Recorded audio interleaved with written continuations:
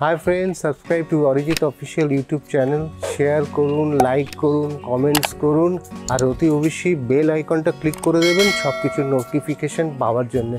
সঙ্গে থাকুন, পাশে থাকুন, দেখতে থাকুন Arijit official YouTube channel.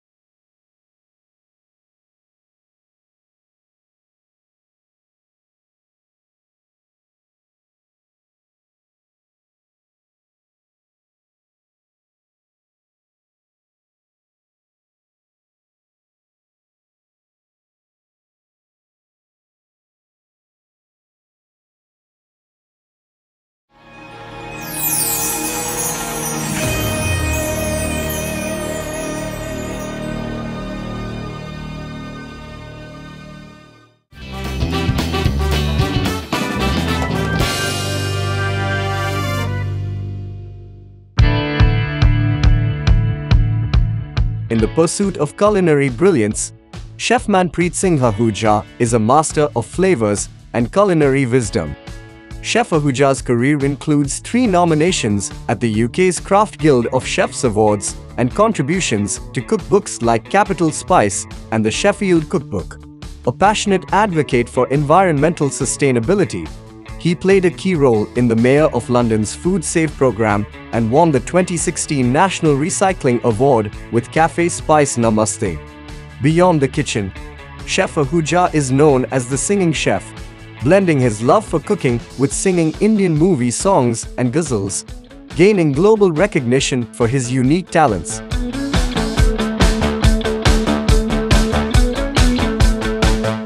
Hello, I'm Manpreet Singh in the international hospitality and food service industry. My career spans nearly 30 years. During this time, I have attempted to make contributions across various facets of culinary arts, education, and environmental sustainability. I've been very fortunate to be a finalist nominee at the UK's Craft Guild of Chefs Awards 3 times. It is truly humbling that my fellow industry peers nominated me for these awards.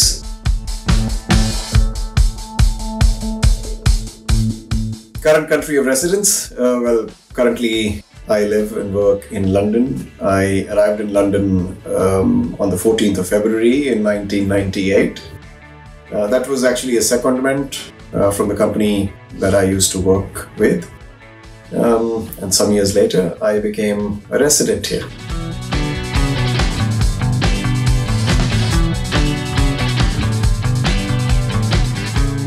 For me, family is a term that is hard to describe because I always think of family as a number of people living together. Grandparents, parents, siblings, children, etc. That's the kind of family I used to live in when I was a child, when I was growing up. Of course, now times have changed. The members of the large extended family I associate myself with, they are all in India. In the UK, I have my wife, my son, and my daughter.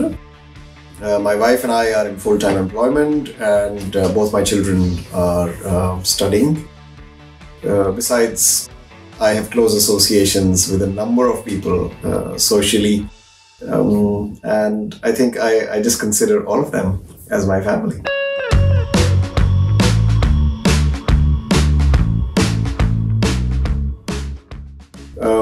Like I shared with you earlier, I arrived here in 1998. So yeah, we are in 2024 now, so it's been 26 years, and they've been fantastic 26 years. I have been involved in a lot of diverse projects and assignments in all these years.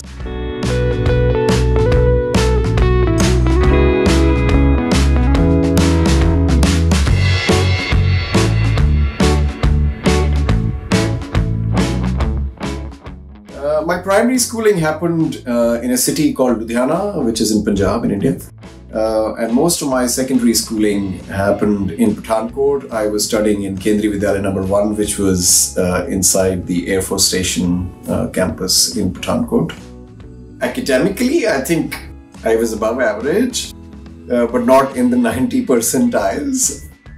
I think I had realized that I wasn't bright enough to crack the entrance exams of engineering colleges. I chanced upon this ad for applying to Hotel Management Institute. Unfortunately, I cleared the exam as well as the interview and landed in Mumbai's prestigious Hotel Management Institute, the Dadar Catering College also, as it is known. One of India's oldest catering institutes, I think, and that was in the year 1992 when I reached there. Naturally, I graduated 3 years later, in 1995, with very high grades. Not that high grades matter, but yes, I was quite happy that I had great grades. In fact, I was the topper of my batch in the second year when I was in college, and in that year, had I also been adjudged as the student of the year.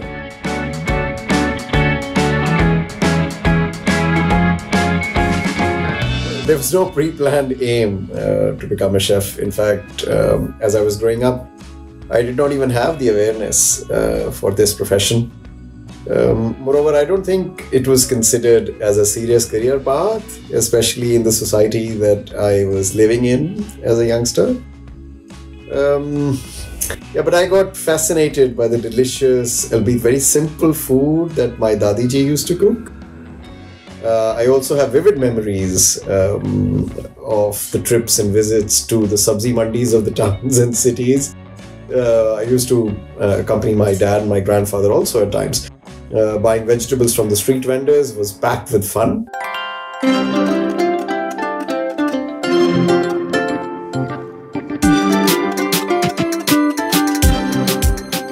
Well, I did train the Taj group of hotels briefly and also at the Oberoi's in Mumbai. But once I graduated, I felt the right thing to do was to join a small company, a family-owned business, a small, medium-sized enterprise, because one gets a well-rounded experience in those kind of companies.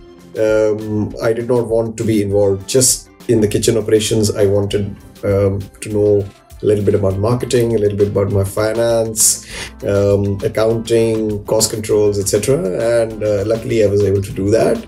And throughout my career, my specialization has been in those kind of establishments. Other than that, I have been involved in a lot of exciting projects relating to environmental sustainability. For example, the Mayor of London's Food Save program also came away as the winner of the National Recycling Awards in 2016.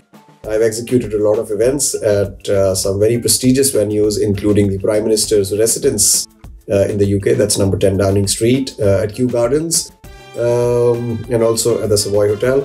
And I've managed a wide range of kitchens, from quick service to banquets to fine dining, etc.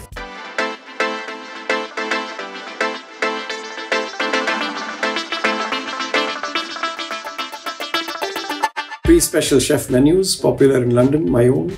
I think one of them was a Kashmiri dinner I executed.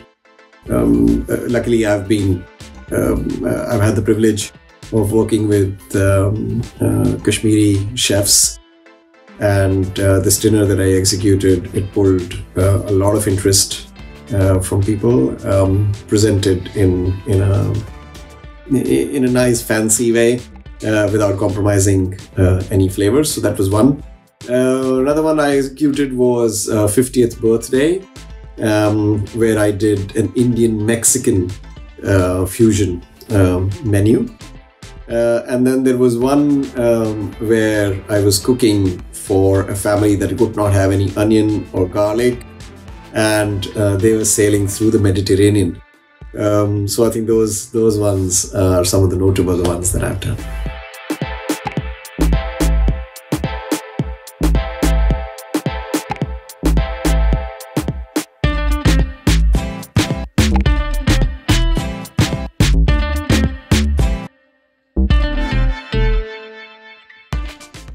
My inspirational chef, I think my grandmother, my Dadiji, tops that list. Simple food she cooked and amazingly delicious. The second one was my chef mentor, actually, Chef Parvinder Multani, who used to run Kandahar restaurant at the Oberoi, Mumbai back in 1993. Of course, he's in the UK, in the Midlands. He runs his own restaurant now, but he was a great inspiration. Multifaceted, very, very talented, very focused. And then Chef Anand Shankar-Narayan, also from the Oberoi, but I worked with him in Delhi when I was working there. Extremely talented, very hard taskmaster, made me cry a number of times, but a great source of inspiration.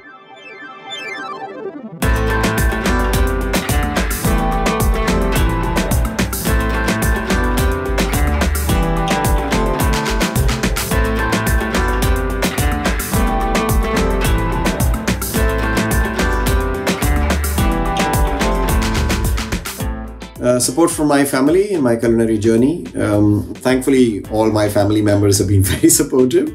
My parents were my biggest pillars of strength.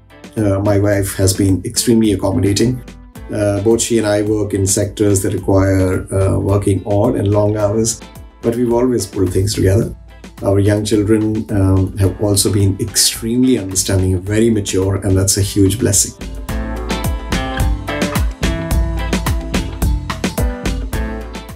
I think sometimes it can sound great to talk about achievements at the backdrop of struggles, but I have no intention to sound like a hero. My growing up years were definitely very difficult. I always used to pray for a secure future. I've never been worldly wise or clever, but God has been super kind. To me, success is living a contented life, being happy, working harmoniously, having loving and genuine relationships with people who we interact with, and being financially stable, sound and secure. And I think I'm fortunate that I have all these successes.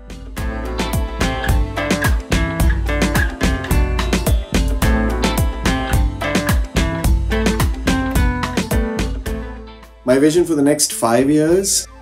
I have worked in entrepreneurial setups, but I'm not an entrepreneur myself. But in the next 5 years, I hope to have embarked on an entrepreneurial journey myself. It could be in the form of a restaurant, or it could be a private catering business, or maybe a culinary academy or a channel.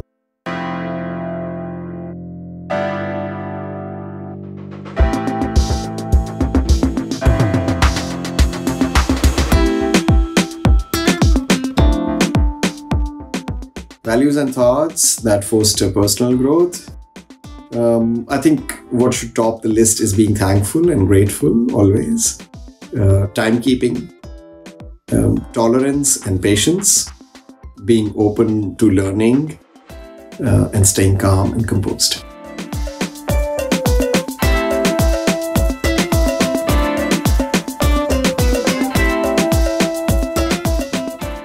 My message to aspiring chefs who are currently studying is that you must learn whatever you can from whoever you can. Be open rather than rigid.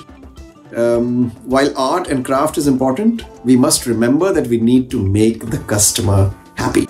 So we should remain humble and give the customer an experience of a lifetime so they can cherish that. Also, we must work harmoniously with our colleagues and treat them with respect. Never shy away from cleaning, washing up, or doing the mundane activities in the kitchen. These are all important things.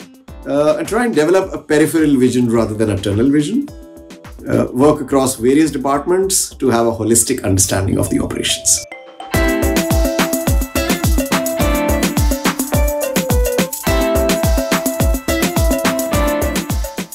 London is considered the food capital of the world.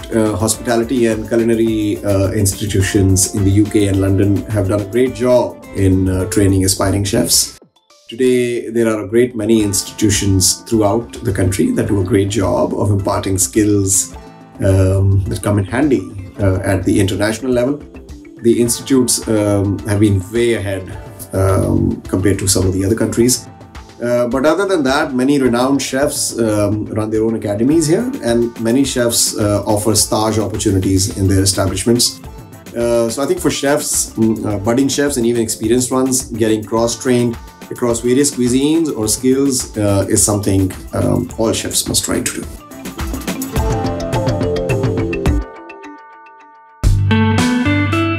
Differences between India and London in terms of the hospitality industry.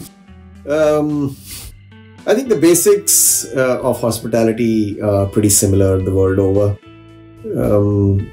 But if we compare India and London operations, the major difference is that things are more systematic in the UK. We have a lot of regulatory requirements here.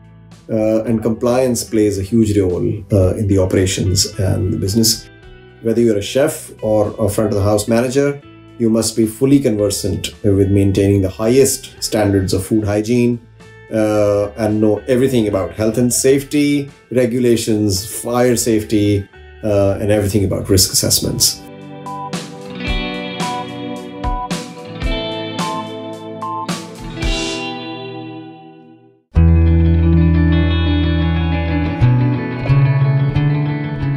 It's always worthwhile visiting places like the food halls of Harrods, Selfridges, Fortnum and Mason, Harvey Nichols. Just amazing places to go. The street food markets in Camden Town, London Bridge, Borough Market, Shoreditch, Portobello Market, Petticoat Lane. These are great places to go to. If one gets a chance, it is also worth visiting some of the iconic hotels such as the Ritz that does wonderful high tea, the Dorchester, the Claridge's, etc. Some iconic restaurants you can visit such as the Ivy, Bibendum, etc. These must be on the list. I think visiting Chef Anton Mossiman at his academy and dining rooms is a wonderful experience also. Of course, there is Southall and Wembley and other eateries all over that are also worth a visit.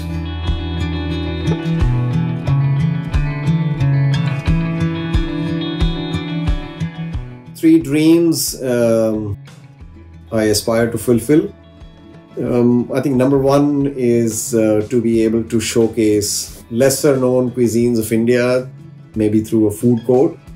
I think London being the food capital, it offers the best platform to do that.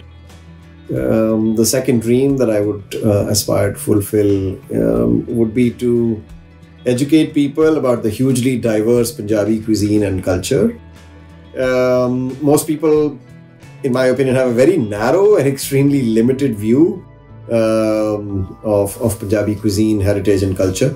I would like to embark on this endeavor of educating people to help people understand how big Punjab used to be pre-independence and how diverse the culture and the cuisine used to be.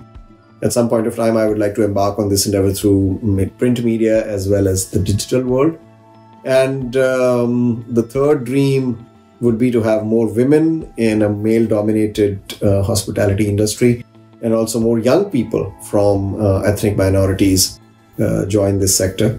I think both women and young people from the ethnic minorities are massively underrepresented in the sector.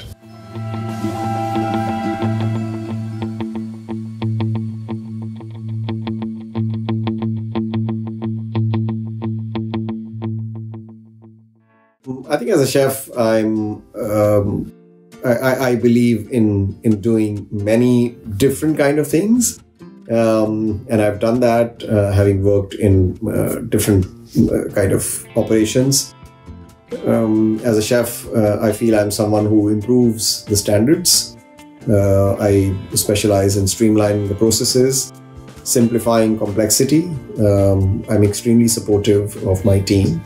I focus on delivering excellence consistently. I'm sensitized to the needs of colleagues as well as customers, and I form strong, deep, genuine bonds with people. My self-perception in the culinary field is of being an efficient operator without being abrasive. and always maintain a light, enjoyable, fun working environment.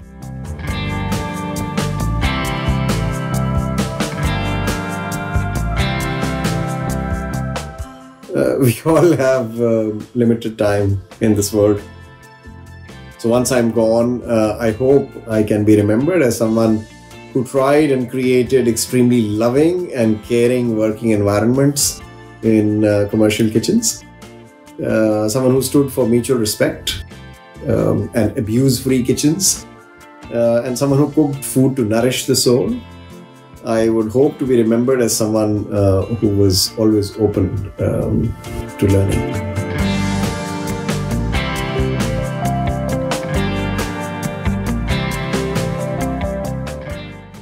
My association with singing and music actually predates cooking.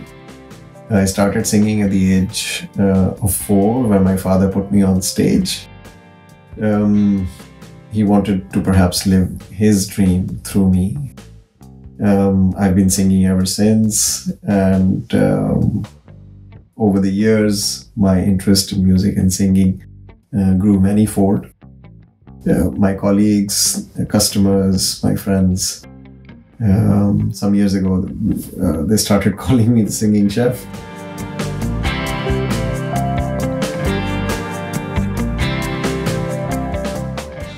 Message for the next generation of chefs.